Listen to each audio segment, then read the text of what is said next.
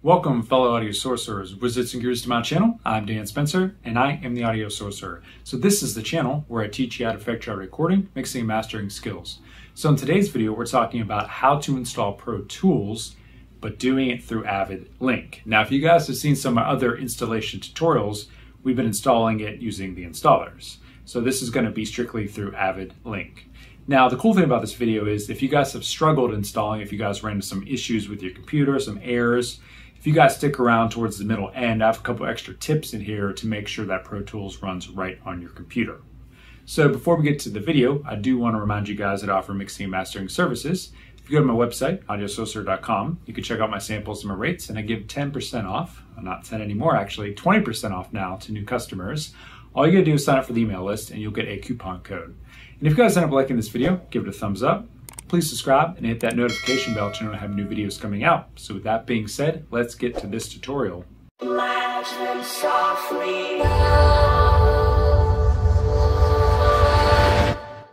Alright, so here we are on my computer here. And today we're talking about how to install Pro Tools through Avid Link. Now this tutorial is going to be related to the subscription-based version of Pro Tools, or if you bought it outright. This is not for Pro Tools First. So if you guys are installing Pro Tools First, I have a link popping up right now in the top right that will take you to the Pro Tools First installation video I did. Now, if you go through that video and you find that you weren't able to get installed properly, come back to this video because I am talking about some more stuff in this that wasn't mentioned in that video. And this should hopefully get you over that hump to get it installed. So that being said, the first thing we're going to do is we're going to go to avid.com. And this will take us to the home page here. And what I want to talk about first is compatibility. This is very important. I've been noticing some people have been running into issues with this. So if you go to Pro Tools right here, this is going to take us to this page here. If you go up to support, this takes us to the Learn Plus support page of Pro Tools here with a bunch of good information on it. But scroll down to the bottom here and then go down to compatibility right here. And then go to System Requirements. Now, what we want to do is we want to check Pro Tools System Requirements right here. If you do happen to be still watching this and have Pro Tools First, you can check this one here. So let's go here. And you'll see that it is supported obviously for Mac and PC. And there were some updates recently to support Mac OS Catalina. But the thing I'm most interested in showing here is these things here. Now, Pro Tools does take a bit of juice to run well. So it's saying, hey, you need 16 gigs of RAM. That's both for PC and Mac. And then you want to have an i5 processor or better. And they even say if you have Pro Tools Ultimate, you're going to want to have something even way higher than that. I have an i9 right now, and my computer handles Pro Tools like a charm. So I want you guys to definitely read over all of this here. I showed you how to get to the page. Make sure what you have is good to go before you purchase Pro Tools. And then down here is a little computer optimization section, which is pretty cool. So you can actually go in here and follow steps on how to make your computer run better with Pro Tools. So again, you have the resources to get to this page. If you go Pro Tools, definitely go through this. So next thing we're going to do now is we're going to go back to the Pro Tools main page here. And we're going to click on the buy button here because that's the first thing you got to do. So if you guys have already bought Pro Tools and are all good to go there, you can skip over this step. But I do want to mention here, you got two different options for your subscription. You can get the regular Pro Tools version here for $30 a month, or the Ultimate version for $80 a month. I actually just have the regular one, and I have everything I could possibly need. So you would click on this here to buy it. And when you get to the Pro Tools pricing page here, you have a couple options for how you want to handle this here. So you can pick which one you want, and then you would just go add to cart. And when your cart pops up, of course, just go to checkout here. And this will pop up here. This gives you the option to add a 1-year artist cloud plan, which you could pay annually for. This gives you more space on the cloud if you want to save projects up there and collaborate with other artists. That's up to you. And then the Avid Play plan here. This is actually for releasing and distributing your music, which is pretty cool. That's something new to the Avid world. I'm not going to get any of these, so we'll go to Take Me to Checkout. And then all you got to do is put in your payment information and then hit Continue. So one thing that it may ask you for, it may not, when you are going through this checkout process here is for your iLok user ID. It may or may not. but we will have to address it later if it doesn't. So what you want to do is you're going to want to go to iLok iLok.com. And then you're going to want to go to create free account. And this is where you will associate a user ID with this account. And that is the ID that is going to be linked with Avid. So if you don't have an iLok account, do this now and then come back to the video.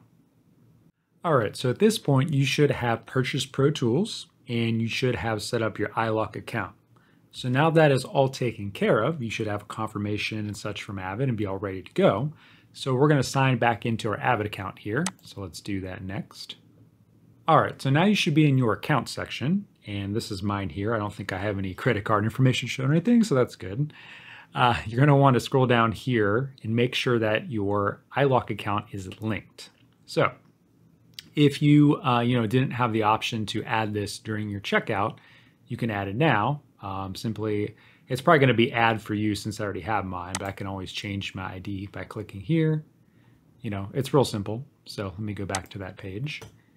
And then once this is linked, it's pretty much ready to go. I'm going to show you how we need to, finish activating it. It's technically already activated now, but there is one last step we got to do.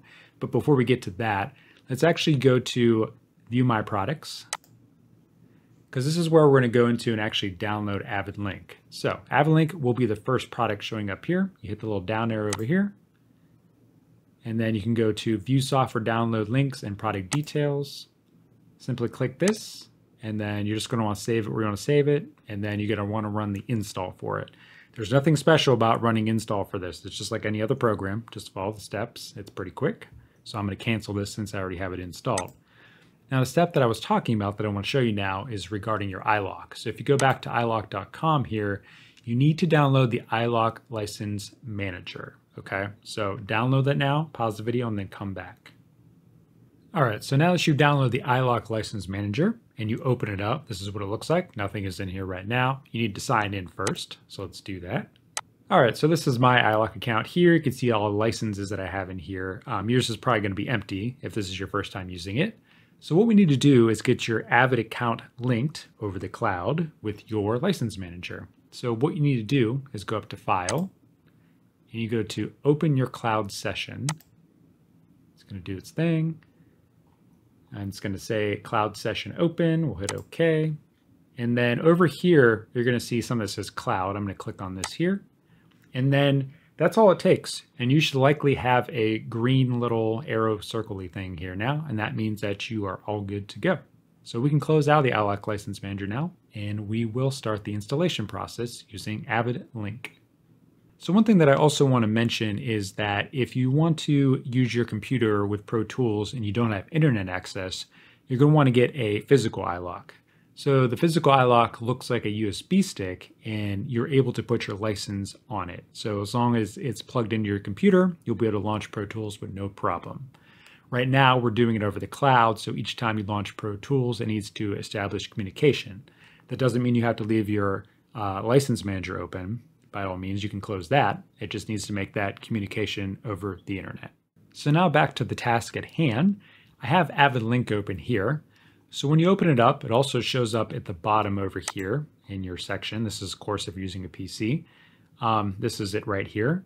Now, if I was to hit the X up here and close it, it wouldn't close. You have to actually go down here, right-click, and hit Quit.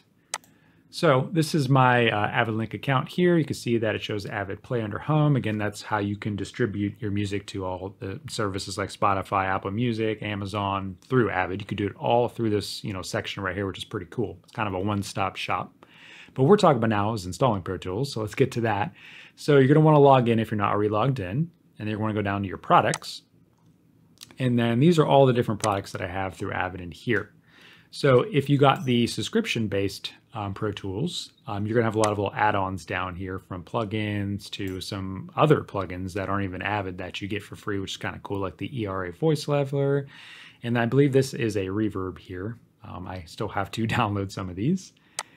So what we're going to want to do is we're going to go to the top here where it says Pro Tools. And if you guys are still watching this and have Pro Tools first, this will be the same step here. You can also install it here, but I already have Pro Tools first installed, so my option is to actually just open it from here. So going back to Pro Tools here, we're simply just going to hit the install button. And now it's actually downloading it for us here. So this is going to take a little bit of time, so I'm going to come back after it's done being downloaded. But I do want to mention, after you install this is going to take about 1.97 gigabytes of space on your computer to install the full Pro Tools. So just keep that in mind. All right, so we'll come right back when this is done. All right, so it's finished extracting, and now we are ready to install it. So I'm going to choose my language here, which I am in Baltimore, Maryland. So I'm going to go with English. So I hit OK. And we're going to go to install now. Okay, so when this window pops up, we're just going to simply hit next. And then we are going to accept the Avid software terms and then hit next. Here you have an option to send anonymous Pro Tools usage data to Avid to help improve their products and services. So you can either hit yes or no for this. I'm just going to leave it on no and then hit next. And then we're going to simply hit the install button. All right, so when you get to your last window here, all you got to do is simply hit the finish button. And then you're going to be prompted whether to restart your computer or not. You must restart your computer after the Pro Tools installation, so hit yes here. All right, so you guys should have rebooted your computer now. And open Avid Link back up, and then go to Pro Tools here and make sure that it says installed, and then the version. And then also make sure that activated is lit up in green. And then click on including apps and plugins here. Install all of these, except for the HD driver, unless you have an HD system. And also definitely install the Falcon. This is a virtual instrument here that has some really good sounds in it. And of course, install anything else in here that you want. So now that we have the installation of Pro Tools all finished, there are some other tips I need to give you to make sure that you get Pro Tools up and running properly. So the first tip is, if you see Pro Tools on your desktop over here, make sure that it has the shield on it. This means that it is running in administrator mode. Pro Tools must be in administrator mode or you're going to have problems. If you don't know how to do that, all you got to do is right-click on it, go down to Properties, go to Compatibility, and make sure that Run this program as administrator is checked, and then hit Apply, and then OK. All right, so now that we got Pro Tools running in admin mode, before we launch it, you need to make sure that you have your audio interfaces drivers up to date. That's very important. And it's also important to make sure that your interface is compatible with Pro Tools. Pretty much all interfaces should be, but if you have some older DigiDesign ones, those likely aren't going to be compatible, or at least haven't been tested with it. So just keep that in mind. And one thing you can do if you struggle with anything with your interface when we get to the point where you're allocating it within Pro Tools, you can download a program called ASIO for All. So let's go there to the website and I'll show you what it is. And on a side note, I put a link to some cheap interfaces in the description below that are really good sounding. So check those out if you're looking for one. So this is the ASIO for All website. This is the address up here, asioforall.org. And you will simply go in here and download whatever language you're looking for here. And this allows you to select within it which ASIO interface you're using. So this kind of helps fix several problems. And I know it fixes quite a bit of problems if you are having issues using Pro Tools first. So as I said, come back to this video if you're having problems with Pro Tools first. This is one of the things you can do. Download ASIO for All. So back to Pro Tools here. All right, so now that we got that stuff out of the way, why don't we actually launch Pro Tools? So let's double click it here. So after Pro Tools finishes launching, it's going to bring up the dashboard pop-up here. So I want you to close this. And then I want you to go up to the Setup tab up here, and then go down to your Playback Engine. So your Playback Engine is actually where you allocate your audio interface. So I have a Focusrite USB ASIO, so that's what I've selected, but anything that you have is going to show up in here. So for your hardware buffer size, I don't recommend changing this here. If you want to change it, go back to your Setup tab up here and go to Hardware. If you click this Launch Setup app, it's actually going to launch the app for your audio interface, and that's where I recommend changing it. When you change it in there, it's going to sync up within Pro Tools and you'll be all good to go. So once that's taken care of, let's go back to File up here and then do Create New, and that'll bring us back to our dashboard window. So in your dashboard window, you have an option to sign in if you want. If you're going to be doing anything on the cloud, definitely sign in. So you have your Create section, of course, where you create your project. This will show you recent projects you've worked on. And this is going to show you what projects you have that exist in the cloud. So we'll create a project here. We'll just call it test. And then I'm going to do a local storage session here. That means it's going to be saved on my computer. And then down here is the location I'm going to save it at. So if I click location, it allows me to select which area I want to save it in. So I'll do use current folder. And then if you want to use a template, you could. You just have to do create from template here. I actually recommend, if you're just starting out, maybe start with a blank slate. I think it's easier. I know it sounds counterintuitive, but trust me on that. So I'm going to decheck this. And then this information here is important. So I recommend doing a wave recording. There's so many arguments over this. So honestly, here's what I tell all the people that watch my tutorials. If you're recording music, do it at 44.1 because you are going to likely be bouncing down to 44.1. That is still Redbook audio. 16-bit 44.1 is what a CD is. Now I know we don't listen to CDs anymore, we listen to streaming, but it's still the safe bet. And also, the higher the sampling rate you have, the more horsepower it's going to take a computer to run a bunch of plugins. So keep that in mind. 44.1 will definitely help you out if your computer is not optimal for recording. So for your bit depth though, you want to leave this either on 24-bit or 32-bit float. I've been using 32-bit float lately, so I'm going to put it on there. Don't do 16-bit. You're going to bounce down to it, but there's no reason to record at it. And then for your I/O settings, if you're using Pro Tools a lot, you can use last use. I usually just put it on stereo mix to be safe. So these are pretty much all the settings I do to begin a session. So all we have to do now is hit create. Cool, so there we go. We have our session created and it is blank, of course. So I'm not gonna show you guys how to begin recording in Pro Tools because I have a whole Avid tutorial playlist, which is popping up in the top right corner now.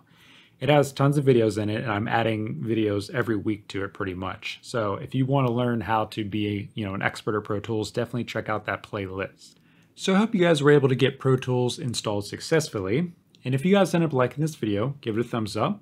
Please subscribe and hit that notification bell to know when I have new videos coming out. So with that being said, until the next video, I will see you guys later, and peace out.